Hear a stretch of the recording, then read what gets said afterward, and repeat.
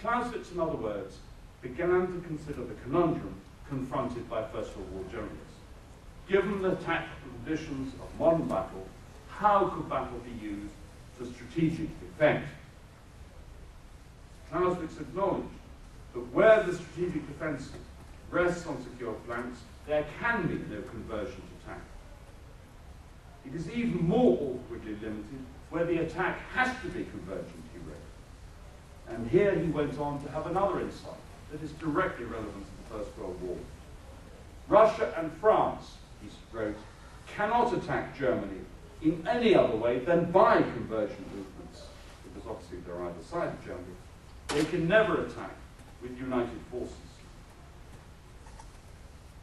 So for Germany, given Germany's strategic position in the First World War, that is, being in the central position within Europe, being able to operate on what strategic theorists today will call interior lines, that is to say, to be able to move troops easily and quickly from Eastern Front to Western Front, given their possession of the strategic position understood and expressed clearly enough by Clausewitz, and given the fact that Clausewitz explained the inherent defensive advantages which such a country would enjoy, the challenge for Germany was how to produce a positive result when all the strengths that it had strategically in the First World War resided in the defensive, as Clausewitz understood it, which Clausewitz also described as the negative form of warfare. Clausewitz tackled this problem in Book 1 of On War, in Chapter 2, where he acknowledged that pure self-defense, fighting only for the purpose of resistance and for no greater objectives, conferred the greatest relative advantage in war. This, the negative aim, was, he argued, the natural means to outlast the enemy. But that also implied that the defender could achieve only a limited outcome. If a negative aim, that is, the use of every means available for pure resistance, gives an advantage in war, the advantage need only be enough to balance any superiority the opponent may possess. In the end, his political objective will not seem worth the effort it costs. He must then renounce his policy. So for Germany in the First World War, the logical conclusion to the sorts of arguments produced by Clausewitz should have been a negotiated peace settlement. The policy would then have been congruent with the character of the war. The end of the war would then have been adapted to the means.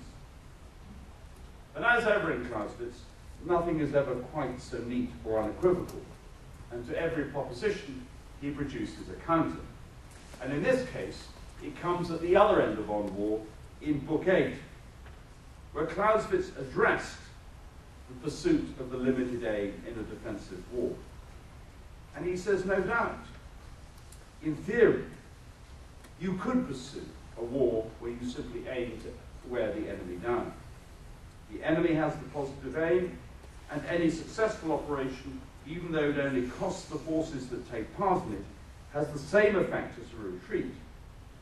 But the defender's loss has not occurred in vain. He has held his ground, which is all he meant to do. For the defender, then, it might be said, his positive aim is to hold what he has. That might be sound if it were sure that a certain number of attacks would actually wear the enemy down and make him persist. But this is not necessarily so. If we consider the relative exhaustion of forces on both sides, the defender is at a disadvantage. The attack may weaken, but only in the sense that a turning point may occur. Once that possibility is gone, the defender weakens more than the attacker for two reasons.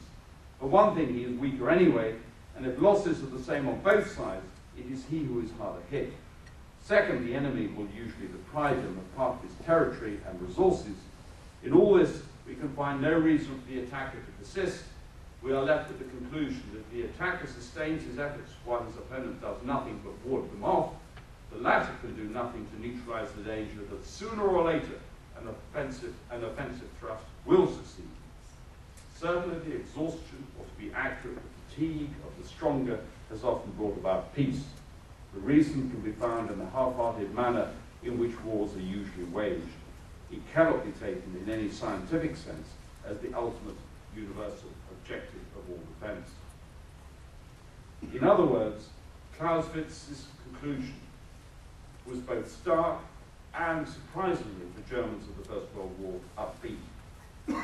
He ended up by saying, a major victory can only be obtained by positive measures aimed at a decision, never by simply waiting on events.